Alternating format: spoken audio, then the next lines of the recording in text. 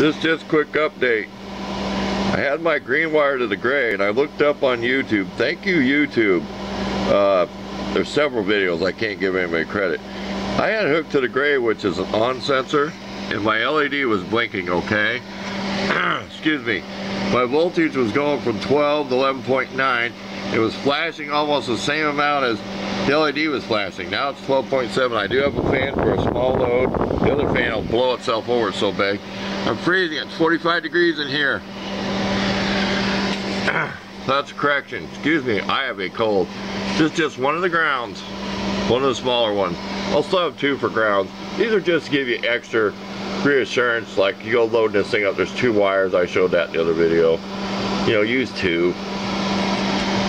I don't want to use three because they won't fit on the binding post right. I already experimented. Okay, show this real quick. Let's go on my range. See if I can do this. Get your camera on here. See how you can go 12 point like that. They're just 12. Over the limit. Over the limit. Then back there. So you see what I did? You have 12 with those digits. One digit. Just that with no decimal. Over limit. See how I did that? And my somebody commented on my video, my backlight stays on. It don't go off after a minute. See that?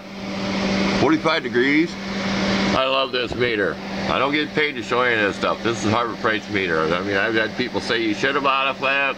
I can't afford it. This was 50 bucks the way it was. I've had it for what, 2 or 3 years now? Got my heater going over here. Might as well show it. I got a fan behind there. See it? Because this thing will trip off. See where it's glowing orange? This junky heater. Don't do this at home, people. This is dangerous. I cool this thing down before I shut off. I'll go to fan only, cool it down before I walk out of this shop, and I unplug it too. I got it plugged into a drop cord with a 25 amp circuit breaker. My welder cord. You can run it all day. This is nice. Might as well extend the video a little longer. Just a yak video. But there you go. You got to look at that meter, how it works. You can put it on auto range. I don't really like doing that. I like doing what I want. See how it's nice and steady? We want to do something real quick. Watch me unplug this.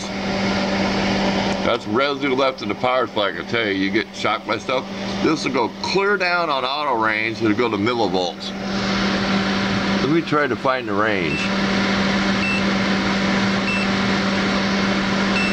Over limit. Bear with me.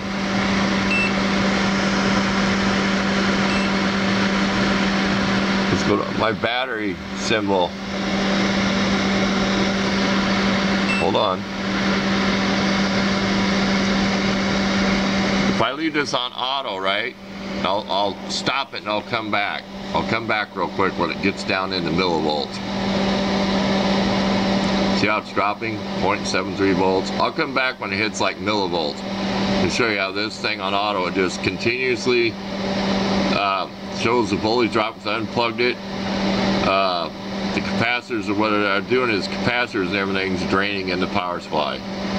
Because they're like little batteries. So I'll be right back to show you when it's showing a little bit less. Okay, see how we're in millivolts over here?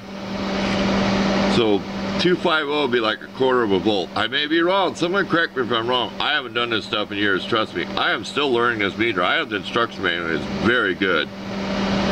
See how it's still dropping? This will drop down to nothing. So that's what I like about this meter. It's got so much stuff you can do with it. 52% humidity. Look, it's only 46 degrees in here. According to that. My thermometer probably says 50 up on the wall. But there you go. Thanks for watching.